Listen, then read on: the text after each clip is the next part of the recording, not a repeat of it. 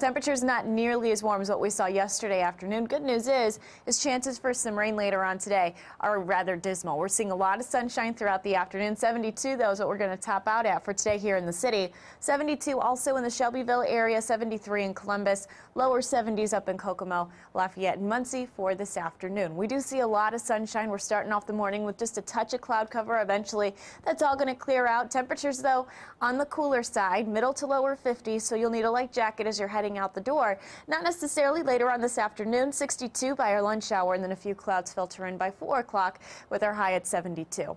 Futurecaster stays quiet throughout the morning. I don't foresee any issues if you're heading out for the morning commute.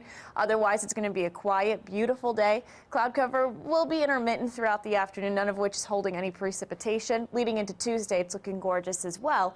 Take advantage of the dry and quiet weather, though. Wednesday through about the end of the week, we have the potential for seeing some showers and thunderstorms, and some of them could potentially be strong, so we'll monitor the system as it moves in very late Wednesday into early Thursday. So dry and quiet through about Tuesday. High temperatures are only warming up throughout the rest of the week. 76 come Wednesday. We lose a couple of degrees come Thursday. High still remaining in the 70s. This weekend, very summer-like. Isolated early showers come Friday. We clear out just in time for the Grand Prix this weekend.